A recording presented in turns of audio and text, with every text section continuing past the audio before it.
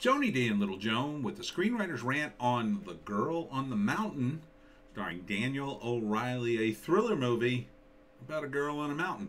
Smash like and subscribe. Thank you for smash liking and subscribing. Please check out my books. Links in the description. Comedy Horror in South Jersey. It's the Pineys, books 1 through 7. Check it out. Amazon has Kindle Unlimited, and if you have that, the books are free to read. 7 books for free. That's pretty good. It's a good deal. Anyhow, The Girl on the Mountain. So this dude, who kind of reminds me of a young Will Ferrell in that shot, doesn't he? He is, I'm not sure what he is. He's a hiker. He went out into the woods to do a little hiking and mountain climbing, I guess. Maybe do some camping, living in the outdoors. And while he's washing up, a girl steals his backpack out of nowhere, like in the middle of the woods, so he chases her down. Finds out she's deaf, number one, so she can't talk.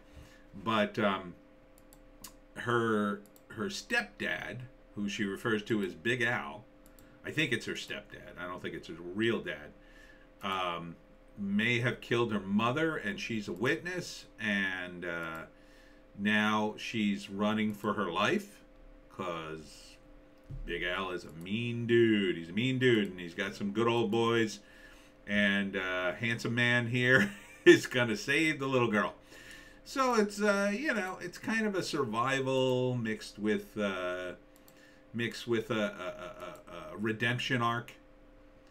Redemption arc, because he's got some deal. They hint at it in the trailer, but they don't explain what it is.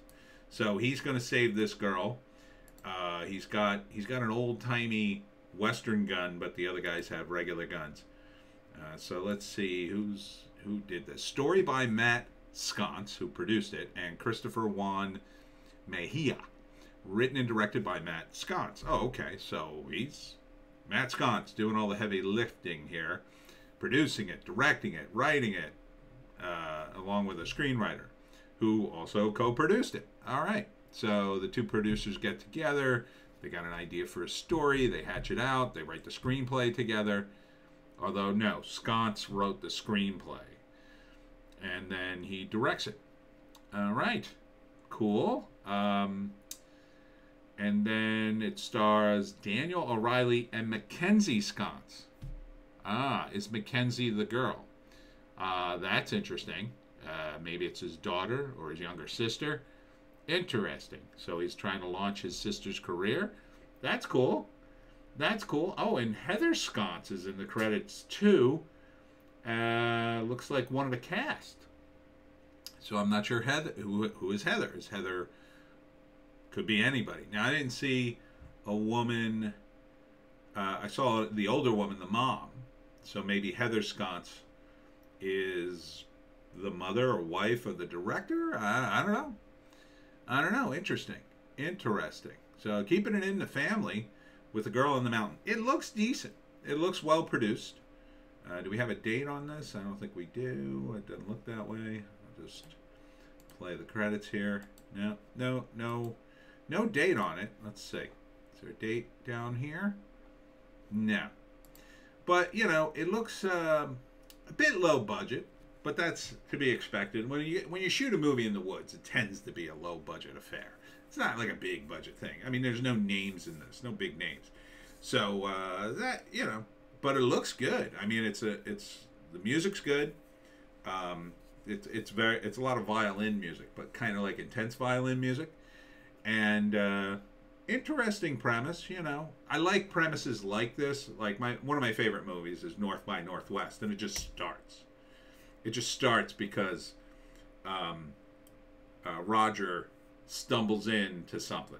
He's not meaning to. He's just a normal guy, and he just happens to stand up at the wrong time, and he gets caught up in this whole adventure. This is very similar in that, you know, he's just hiking in the woods by himself, and then runs into this girl. I mean, what are the odds?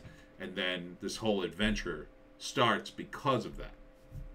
And they subtitle the deaf girl's responses, which he seems to understand. So, and then together he's trying to save her and get her out of the woods. He's coming. So yeah, I mean, this all looks good. This all looks good. You know, you got the baddies here. You got Big Al. He seems okay. But you know, the path to redemption. I mean, it's clearly a redemption arc with handsome beard guy. Handsome beard guy has to redeem himself for some reason. You know, and you can only guess at it because they don't say. So I would break down the acts like this. The first act, of course, he goes into the woods and he's having a great time and it's nature and it's beautiful.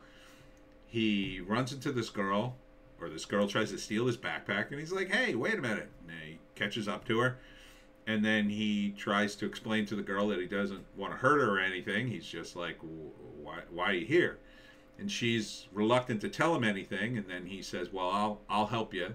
You know, we're a few days out, I assume. They're in the, who knows where they are. If I had to guess, there's somewhere in the American Southwest, maybe. No, it would be a little north, maybe north of that, a little more north, like somewhere, I don't know, Colorado-y, maybe Montana in the summer, in a summery climb. Anyhow, he says, listen, stick with me. I'll get you out of here. She agrees to that, but it's cautious. And then, in the second act, we get to see, she either opens up to him, or we see that the villains in the movie are after her. And then, now it's like, okay, we got to get you out of these woods. And for whatever reason, they run into him. They probably have an encounter first, and maybe she runs away, and then he has to find her again, and then, you know, save her. Or, you know, maybe they have an encounter and they can't go the normal way, like going back to town. The nearest town is where the guys are, you know, where the villains are.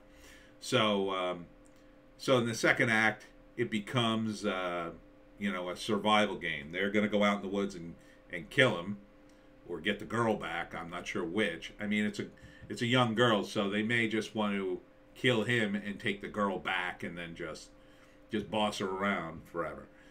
Who knows? But Big Al, you know, he and his boys, yeah, villain-wise, they're a little lackluster, I would say. I would hope the movie would flesh them out a little more. But the protagonist seems good. This seems to be a good dynamic. And then the third act, of course, he redeems himself either by sacrificing himself to save the girl, or, you know, I don't think he dies. That would be my guess. My guess would be he would live, he'd be probably injured, and together they both get out of the woods and become, I don't know, friends. Maybe he adopts her or whatever. But I don't think, I mean, he could die. I mean, that's a typical redemption thing. Like, he sacrifices himself to save the girl. But, I mean, if he dies, then all the other guys have to die too in order for her to be saved. Right? Or they'd have to find some other people who aren't in the trailer to, you know, because you don't want her going back to this dude. So, yeah, see, they bond. It seems like a wholesome movie. It doesn't seem anything weird going on between the two of them. Obviously, she's too young for that. So this looks good. This looks like a good, decent premise for a thriller. It's low budget. Here's probably a final confrontation at the end. It's raining. It's not really raining. They're just, you could kind of tell. I think you can kind of tell here, like, the rain doesn't go all the way back. It doesn't look like it's them, like, you know, doing fake rain, but that's fine. That's fine. Oh, he has the girl. You can see the girl there. And then it's a final confrontation. So maybe he's a vet. I don't know. This scarf, this reminds me of what they would wear in more desert climes. So maybe he's like an Iraqi vet or an Afghani vet, something like that, and that's why he has the skills. So yeah, The Girl on the Mountain from Saban. It's in 2022. No release date here. I'm gonna guess this is probably gonna go direct to streaming because it doesn't have any big names, but I'd say it. Yeah, looks decent. And that's it for me, Tony D and Little Joan. Check us out on Bitchute, Odysee, and Rumble for our other base takes. We make 4 videos a day, and 2 of them go on Odysee, Bitchute, and Rumble. I'm hearing rumors that it's better just to make one video on YouTube. So I might go to that. I don't know. Might try it out. I've tried it a couple of times before, but you know, everybody's getting kicked off of YouTube. So I don't know. My subscriber base goes up and then my views go down. Does that make any sense to you? Anyhow, check out the News Blast and Hollywoke Hot Take on the other channels, and we'll see you tomorrow. Ah, wrong button.